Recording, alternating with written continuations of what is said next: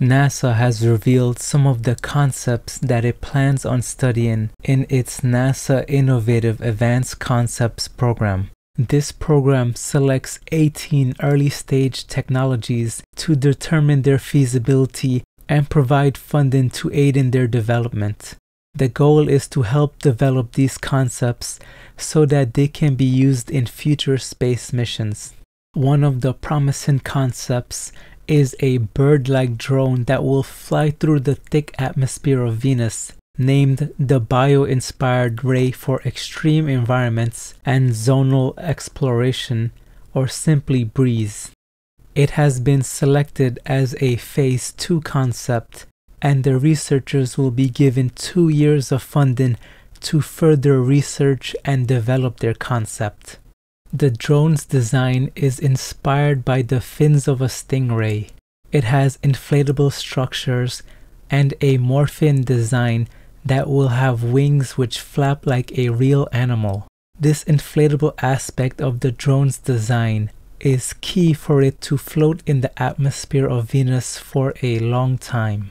BREEZE will need to navigate Venus's atmosphere at altitudes of 50 to 60 kilometers, while riding the winds of Venus as it circles the planet every 4 to 6 days. The surface of Venus is extremely hot, and if the craft gets too close, the intense heat will cause it to fail. Therefore, the drone needs to stay in the atmosphere for as long as possible. Once it loses its ability to fly, it will be gone forever. Therefore, the goal for the design is to maximize flight efficiency. It will be powered by solar panels and use an internal tensioning system to control the thrust, lift, and stability of the drone. This is where its inflatable nature comes into play.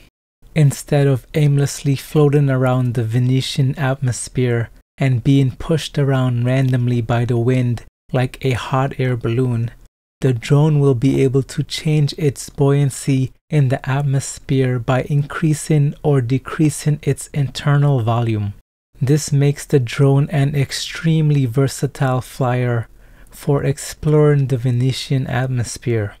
Paired with the morphine wings that flap to offer precise control of the drone, it will be able to fly by the same location multiple times to get samples as needed. The drone will also be equipped with a star tracker, accelerometer, and gyroscope, which will give it the ability to precisely determine altitude and position. This concept is much less risky than a fixed-wing aircraft and is very compactable, allowing it to take up less room on a rocket. This makes it a perfect candidate for a NASA mission, since it will be low risk and will easily fit in a rocket fairing. BREEZE is packed with a whole host of scientific instruments that will gather lots of detailed atmospheric data for scientists back on Earth to study. The scientific payload consists of a nephelometer, anemometer, magnetometer, a mass spectrometer, TMS, synthetic aperture radar, and a visible light camera. They will enable experiments such as tracking weather patterns, determining atmospheric constituents, mapping Venetian magnetic fields, and creating detailed surface scans. The mission would also have its own orbiting communication module that will allow BREEZE to have nearly continuous communication with Earth, allowing mission control to not only troubleshoot any unforeseen problems that might occur, but also allows scientists to create new missions and experiments for the drone to perform, if it ever does survive beyond its initial mission milestones. This would be similar to NASA's Mars rovers, like Opportunity and Curiosity, which survived on the surface of Mars for many years beyond their initial expected lifespan and continue to explore and conduct many more missions.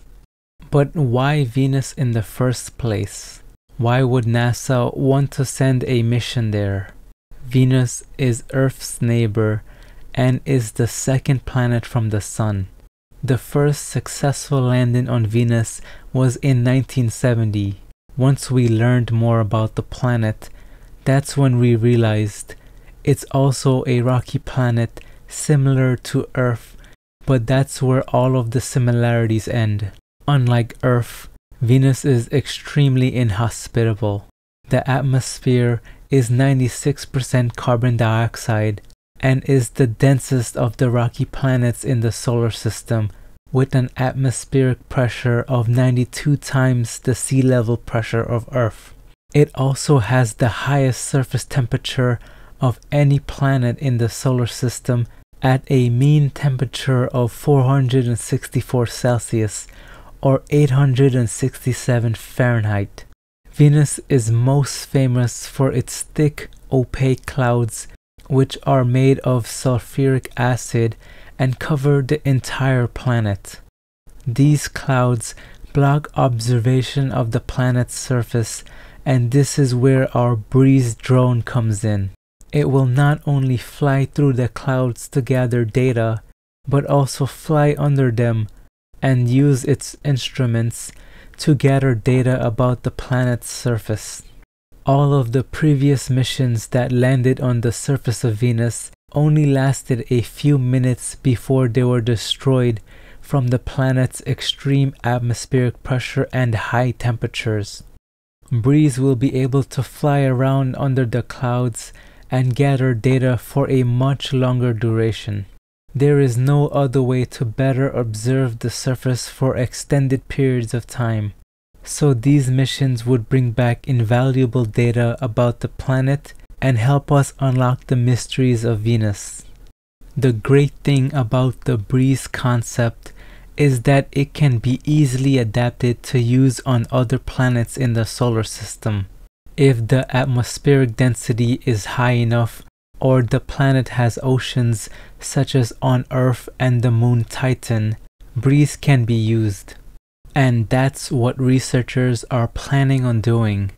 They will test the concept in Earth's atmosphere, which will lower the associated risk and unknowns that come with developing an experimental craft meant for another planet.